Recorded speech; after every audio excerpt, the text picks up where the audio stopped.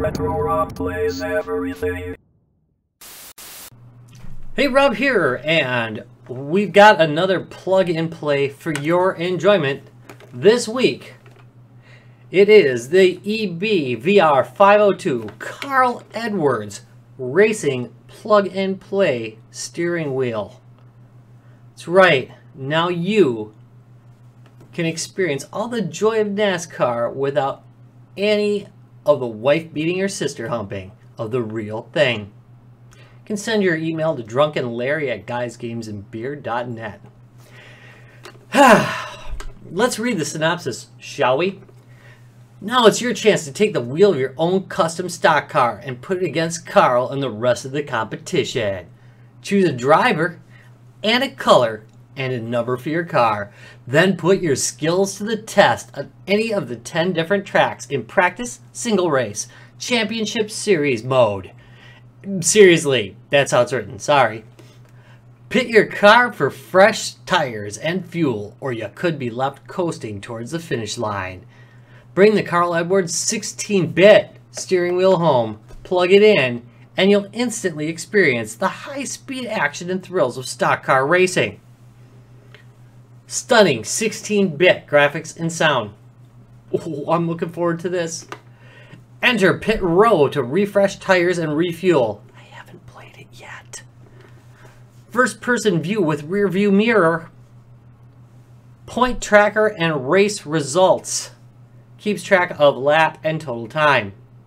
Suction cups that adhere to surfaces and keep the unit in place. It also has this little guy that opens so you can tilt it forward. If anything, it is a well thought out device. Let's take a look at it. It is very attractive, I think. It's nice looking at it. I'd put it up against most of the currently produced steering wheels that are for major consoles right now. It's actually really nice. This is rubberized. The plastics feel pretty solid, fairly heavy. When you turn, you can hear that creak, yeah, but it doesn't feel cheap. It sounds cheap, but it doesn't feel cheap. And it's fairly heavy. Just in case you're interested, you go through the menus with these guys, and the accelerator and brakes are right here. And I hear that's a fairly common thing. Takes 4 AA batteries, and of course, it has mono sound. So, you know, you gotta have a composite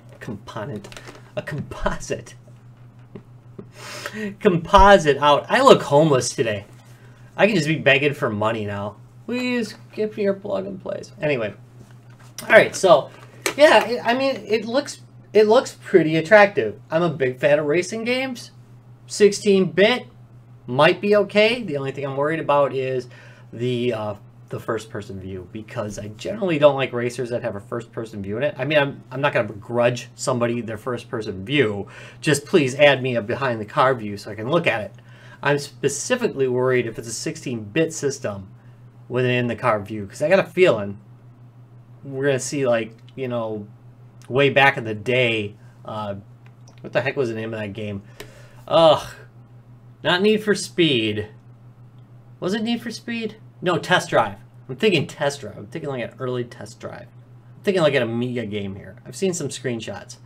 Anyway, again, construction, not bad. Yeah, it seems okay. I suppose we should go try and play it and see what happens there. Let's go. Okay, so here we are on the main menu. You have 3 choices: practice, single race, or championship. We're going to choose single race because I've tested this and, well, you'll see in a minute. All right, so to select things in the menu, you use these guys here. And then you can hit start to start the race. You can pick your racer.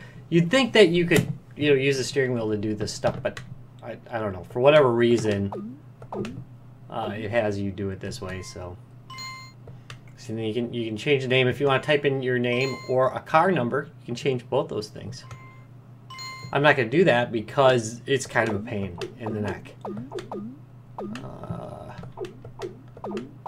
We'll do a yellow car because my wife loves yellow.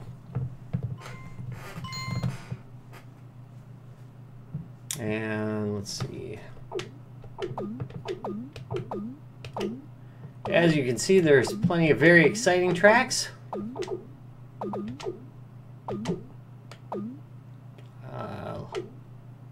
go with that one. We're definitely not going to do that many laps. Medium's fine. Oh God, no, not the music. All right, there we go. And here we go.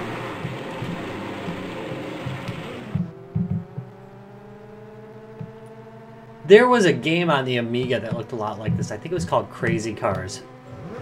Except you could actually, oh jeez, you could actually see your car.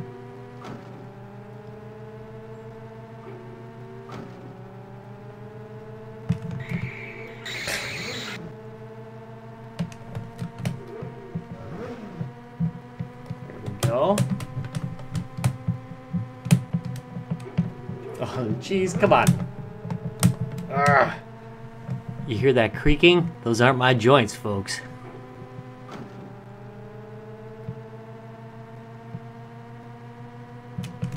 So somebody's way ahead. Get off the side here.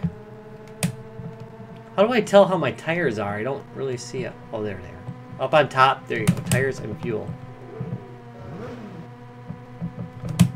Come on. We can do this. Now this is walking a little bit on the table, but that is largely because of the fact that my table has a little bit of texture to it. If this were a flat table, it would stick pretty well. In fact, I stuck it to a chair earlier and it really didn't want to come off of there, so.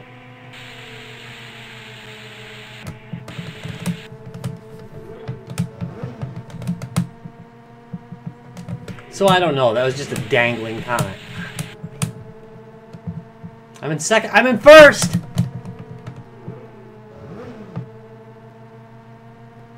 On lap 3.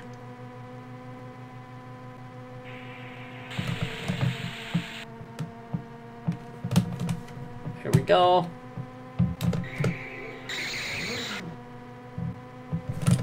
Oh no!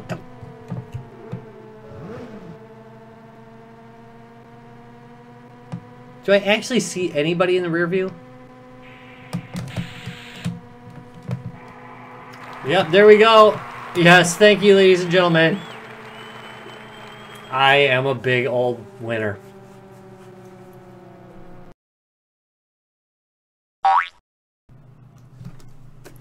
So, what's the verdict on this guy? Well, I like the construction quality. Even though it was creaking, it really did feel pretty decent. And I know it was sliding during the demo, but if this wasn't like a porous tabletop, it would have been fine. Just saying, it sticks pretty well to stuff.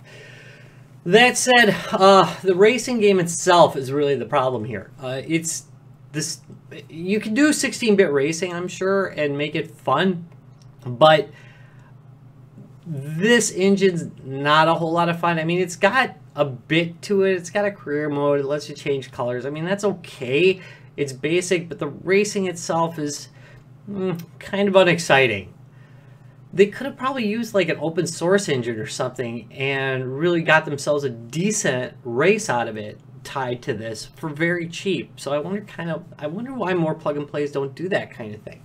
I mean, maybe not open source, but something with a license you can, you know, reuse and redistribute.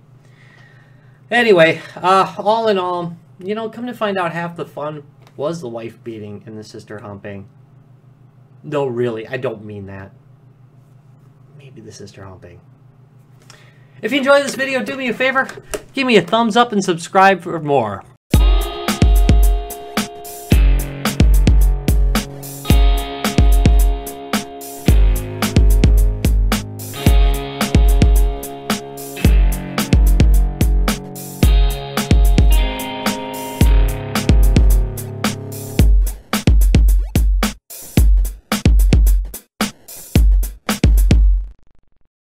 Retro Rocks Gaming Videos.